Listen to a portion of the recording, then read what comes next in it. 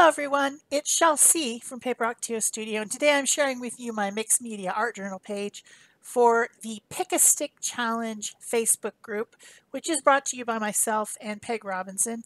And we offer an art journaling challenge and a artist trading card challenge every month. This is the month of June 2018.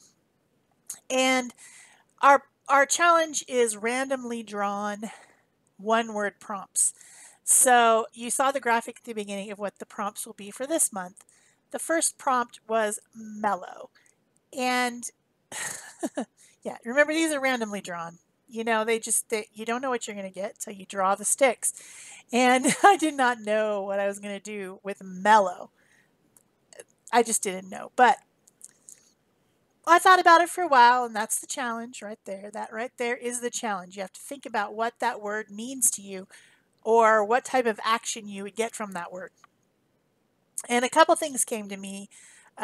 Some phrases came to me, one of them being mellow yellow, which I think is a drink, and I think it's also in a song. Mellow yellow. Seems like there's a song that has that in there.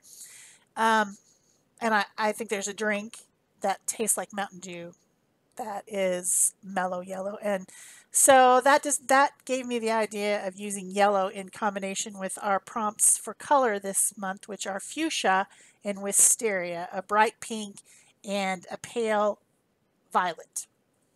And so I thought I would throw in some mellow yellow along with that. Also, I stopped at a pizza place on the way up north, I don't know, a few months ago, that's called Mellow Mushroom. And I think it's a chain store, but I'm not sure.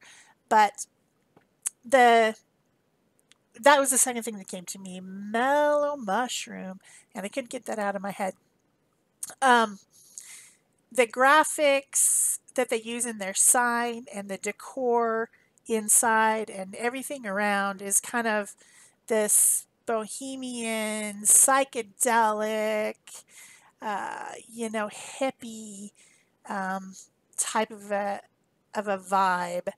And they have these swirly things on their sign, as well as this mushroom that looks very mellow.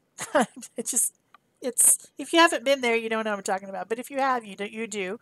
And it's just the way that this store is decorated.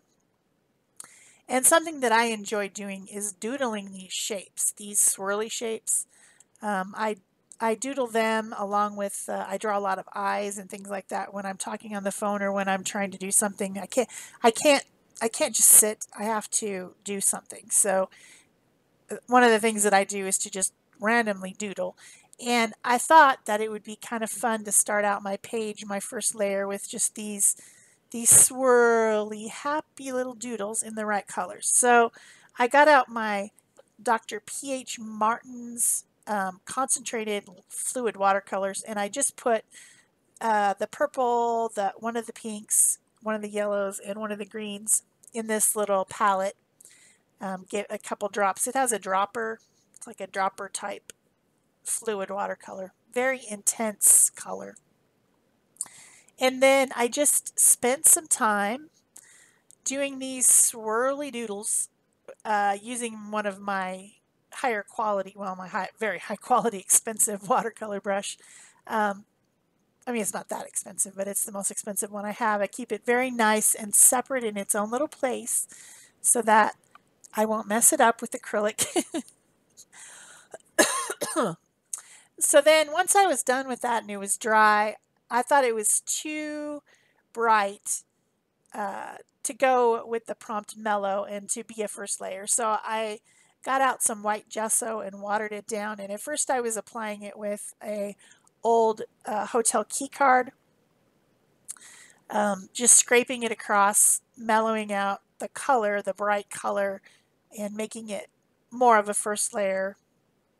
I really wanted more pattern than I wanted crazy bright color that I wasn't going to be able to work with. And the credit card didn't give me as much coverage as I wanted. At first I thought I wanted a very thin layer, and that's the reason I used the card. But then I decided to go over it with another layer of the watered down gesso using my 2-inch soft rubber brayer. And that gave me more of the look I wanted, just kind of a real uh, interesting, colorful, but pale background. So I got um, that prompt plus the color prompts taken care of.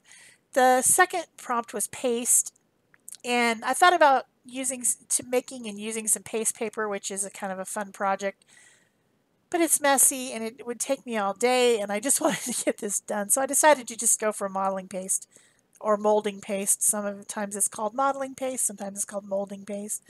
You know the stuff. This is the light molding paste from Golden. This is the one that I use most often, sheerly for the reason that it dries quickly. I don't have a lot of patience, so I need it to dry quickly. And I also knew I was going to be drying it with a heat tool because the third prompt was heat. So this particular one, when you dry it with a heat tool, it puffs up and becomes kind of bumpy and just adds a little bit more fun to heating it with a heat tool. So I use this swirly stencil, which is one of the first stencils I ever bought, and I got it at Michael's. I think it's from Americana Crafts or something like that. It's a type. I think their idea was that you'd like use it on a wall or something. And so I put the paste on, heated it to dry it, and then the next prompt was paint.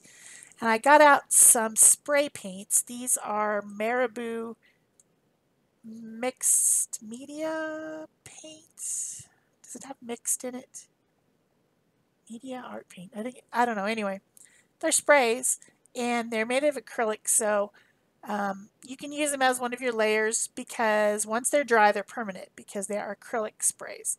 You just need to take some care with the nozzles and make sure that you clean them and don't let them dry because then they're a pain in the booty. As are a lot of the spray inks or spray paints. So I used the lavender and I think the other color is called flamingo maybe, and just sprayed another layer and added water, let it drip a little bit. The next prompt was hexagon, and I had this honeycomb type of a stencil. This is a Heidi Swap stencil, and I decided to just bring in some more white back into the composition because I pretty much obliterated the white by all this other stuff that I did. So I'm using titanium white acrylic paint and just stenciling with an artist sponge across the page, kind of in a swoosh. Yeah, it's a swoosh. And then with the excess paint that was on the palette, I just watered it down and I did some splatters and some kind of like swirly highlights using my fan brush. Fan brush is a fun tool. If you don't have that one, you should probably pick it up. It's cheap and it makes some interesting, like, kind of very loose brush stroke looks when you use it as a paintbrush, and it also makes great splatters. So this number 6 prompt was glaze, and I did not feel like glazing. I just didn't feel like it. So this is where one of the wild cards came in. I used the wild card tear instead of prompt 6, which is glaze. I got out some of my gel prints, deli paper, and also one of them is a thin weight, just a thin weight paper. And I decided to do some collage because I really can't do many art journal pages without some sort of collage. I like it. So I'm just tearing up these little pieces of colors. I think that most of the ones I used actually started out as a piece of 12 by 12 deli paper and has already been used a couple times and different pieces torn off it. And so it's very appropriate for tear. And I drew a design on my page to collage over, and I used a white Stabilo all pencil so that it wouldn't be so dark, and I could still see the lines, but I could go ahead and collage without making black lines. But then I did end up adding black afterwards, so yeah, could have done it with black, but whatever. And I'm just tearing the pieces and applying them to my design using Liquitex Matte Gel Medium and my glue brush, which is a beat up 1-inch flat brush that I use for glues and gesso and stuff that's going to make my brush stiff. It's had its day, and so it's really great for this. And I'm just basically putting the gel medium right onto the paper and then putting the little pieces of deli paper into it and then going over the top to seal them in. So I'm creating a mushroom because couldn't get the mellow mushroom out of my head. I didn't know what I really wanted to put on this page. I didn't have any ideas for what my main focal image was going to be, and so mushrooms seemed like a great idea. They're cute and they're fun, and I could collage one right on there, and I could use the stenciled area as the stem. So that worked out pretty darn well. And this is where I'm using the Stabilo All Black pencil, going over my lines and defining my shape a little bit better. Now you can see it. When it was drawn in white, you couldn't really see it very well. So that is my mellow mushroom. Then for the rib area underneath, I painted it with some white acrylic that was still on my plate, and then I added a lavenderish color and a pinkish color and eventually a teal color of acrylic paint to my palette. And those will come in handy later. So I'm just trying to make those rib looking things under the mushroom. You know what I'm talking about. Fins or ribs or something. So then I decide I need to do a little bit more with the stem. So I get out some of that turquoise or teal paint that's already in the paper that I glued onto the mushroom, and I add it through the stencil going up to the edge of the lines because I needed to fill it out and also just add a little bit more interesting color. And I still had the pink and the lavender on my palette, so I added a little bit of that in too, and it makes the stem more interesting looking. So I took the tape off. In this book, I tape all the way around the edges of my page so that because it's spiral bound and I can't take the papers out, so I don't make a mess of what else is in this book already, which is all Pick a Stick Challenge and Mission Inspiration art journal pages.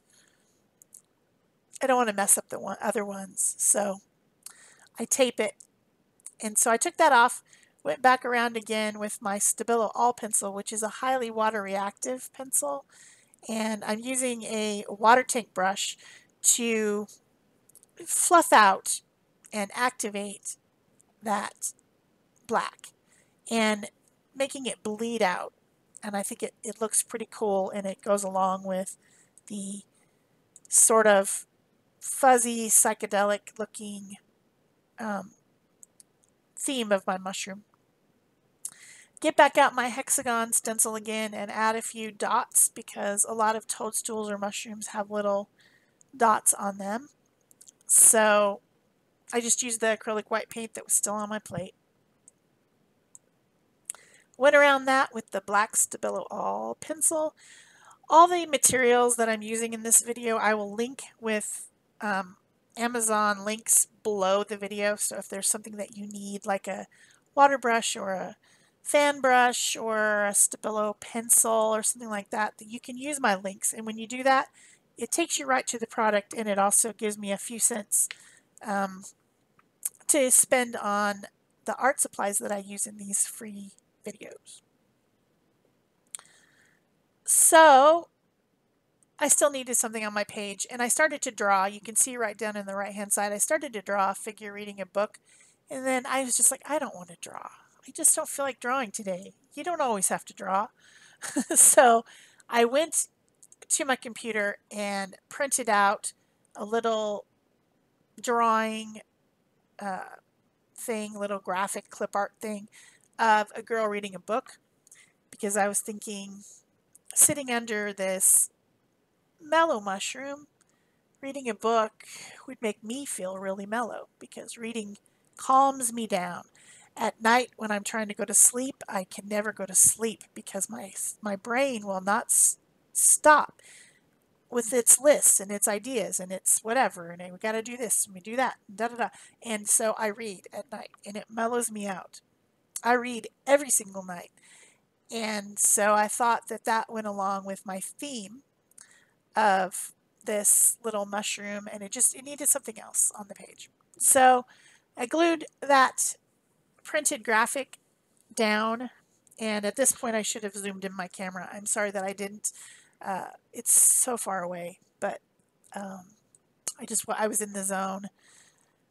I glued it down with Liquitex matte gel medium again, and then went over the top of it so that it would be sealed up. And then I'm just using the paints that I already have out, so I'm not getting anything else out. I've got some of that teal color, I've got some lavender, I've got a little pink, some white, and then I still have these watercolors over on the left hand side that are still there. So I use a little bit of the yellow watercolor with the pink and the white and make a skin tone, a Caucasian skin tone. I use the lavender for the shirt and the teal for the pants. This really dark purple color in the watercolor I use for the shoes. And I think I use the pink watercolor for the book. I think. Yeah, I do. And then as I'm doing that, I'm also adding the white highlights with the white paint that's on my plate over the top, just to give it a little bit more dimension, so it's not so flat. And then I use the yellow watercolor for her hair, because I just didn't want to get out anything else. It was one of those days. It's like, I'm gonna get out more stuff. Are you kidding me? I have enough stuff out already. And I'm just give her a little bit of pink cheeks and lips with the watercolor. Then I get back out that Stabilo pencil, which is still there on the desk, and I do something when I do collage, that is to put a shadow around whatever I glue on the page, because if you don't, it just looks like you glued it on the page. And so I did the same Stabilo technique that I did around the mushroom, around the girl, and then now she blends into the page and she doesn't look like she's just stuck on there as an afterthought. Then I use my Pitt pen, illustration pen, to go back over the lines, because when you use acrylic paint on something, it covers up the lines. So I redrew the illustration, and this also changes the illustration a little bit, and it makes it more your own, because even though you're trying to go over the lines, they're kind of obliterated, and you end up making your own lines. So her facial expression changed a lot. That's just how it goes. So altering that printed piece is a good idea, because it's probably copyrighted. So then all I did was to add the words "reading makes me mellow" on top of the mushroom, which I did highlight with white, and it's not on the video. If you've enjoyed this, please remember to give it a thumbs up. Leave me a comment, subscribe, turn on your notifications, share this if you want to, and also you can come over and join us at the Pick Stick Challenge Facebook group. Bye-bye.